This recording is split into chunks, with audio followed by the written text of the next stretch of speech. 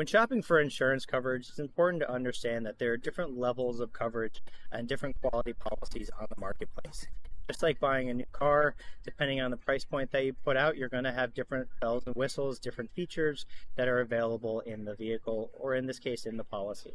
An open peril policy is going to be the broadest form on the market. It's often going to include things such as guaranteed replacement costs, which ensures you're never at a lack of limit or lack of coverage in the time of a claim. They're going to pay anything necessary to rebuild your home to its current state.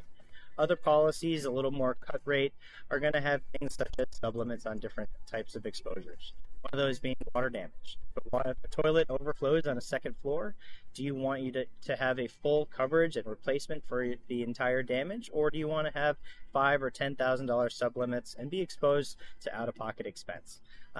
If the entire home is unfortunately destroyed, do you want to ensure that you have full coverage to rebuild the home, or have a risk of limited coverage and only be able to rebuild portions or half or lesser quality or value?